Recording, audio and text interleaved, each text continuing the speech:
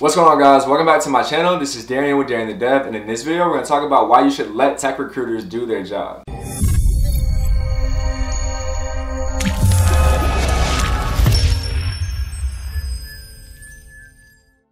If you guys are brand new to the channel, if you're into tech, entrepreneurship, coding, startups, or anything like that, make sure you guys like, share, and subscribe. That's all we talk about here on this channel. And this one I want to share with you guys the reason why I think you should really let recruiters do their job, and actually why it's a good thing to work with recruiters when you're dealing with getting your first job in tech, whether that's for software development, BA, QA, whatever. I used to think that working with recruiters was a bad thing, to be honest with you. I thought it was kind of like this scammy process, or they would take advantage of you. But for my most recent job, I actually had the best experience I've ever had with a recruiter, and I really now understand the value of why you want to work with a recruiter and why I'll more than likely be working with recruiters going forward. Just making sure that it's the right recruiter, the right opportunity, all that good stuff. So as with anything, there's good recruiters out there, there's bad quote unquote recruiters out there, but at the end of the day, just knowing these things I think will help you kind of filter out the good ones from the bad ones and the ones you should work with from the ones you shouldn't work with. All right, so let's jump right into it. The first reason I think it's good to work with recruiters is because they can help find opportunities that fit your level of experience.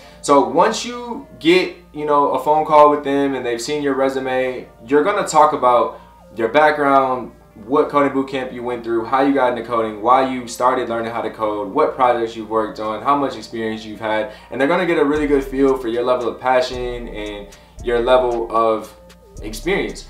Now, they might not always be a technical person, the recruiters, but they do understand technical jargon and technical terms, and they've dealt with people like you before. So don't go in there thinking you're gonna just throw a bunch of terms at them and impress them and stuff like that. You're definitely gonna have to know your stuff in order to have a recruiter want to deal with you and actually put their reputation on the line to get you an opportunity. But at the same time, they are willing to find things that fit you. So you don't have to be like totally senior or 5 years of experience, not even 3 years of experience. Like I said, I had 1 year of experience, and the recruiter was able to tell by our phone conversation, the technical questions that she had for me, and looking at my resume and knowing that I had worked at another job for a year, she was able to really identify a great opportunity for me. And the first one that she presented me with actually ended up being the one, my current job now, and I've loved it. It was such a great and smooth process. So they can find opportunities that they know are gonna fit your skills and where you are, your level of experience. The second reason why I think it's good to work with recruiters is because they can actually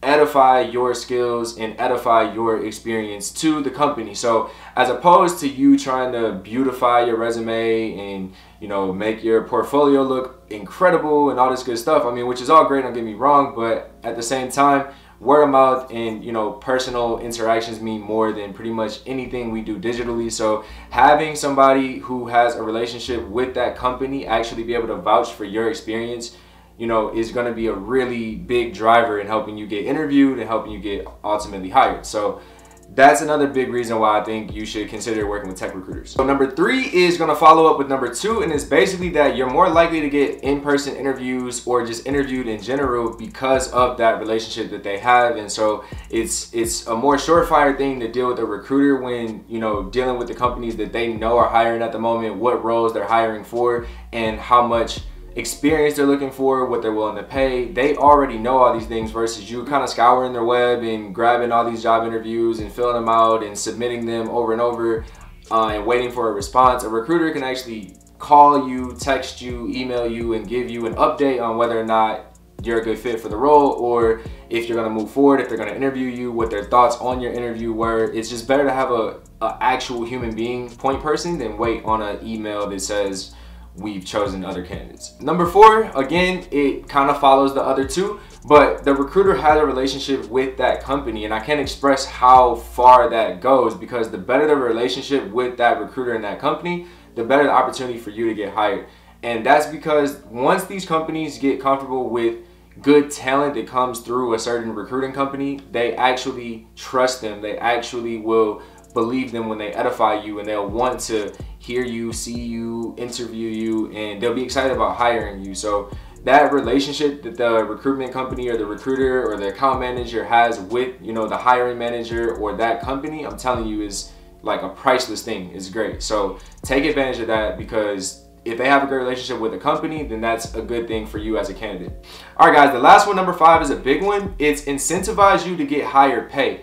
And I think that's a really big reason why you should also work with recruiters, because the recruiter gets paid based on what you get offered. So if you were previously making $35,000, $40,000, and you tell the recruiter that you want to make $55,000, $60,000, then they're gonna have a much higher incentive to find you opportunities where they know that the company will be willing to pay that for a certain position or a certain role, and that you're a good fit for it, because the recruiter is gonna want to obviously leverage you as much as possible to get you the highest pay possible, so that you're happy and that obviously, you know, they get paid. So yeah, guys, those are just my thoughts as somebody who used to be kind of like skeptical of recruiters, and now having a positive experience working with them, I definitely see the value. So I just wanted to make this video for you guys to also share that. Let me know what you guys think. Have you worked with recruiters in the past? You know, tech, non-technical recruiters, just in general, what's your experience been like? If you're brand new to coding, you're thinking about going to coding bootcamp, make sure you guys check out the description box down below. I'm giving out my free intro to coding bootcamp course, where I give away pretty much everything I wish I knew going into coding bootcamp, and it's completely free. It costs your email address only, so make sure you guys check that out. There's also a link down there for a private Facebook group where I add all the other resources that I don't drop in the description boxes of these videos. So yeah, guys, thank you for watching. This is Darren with Darren the Dev. I'll catch you guys in the next video.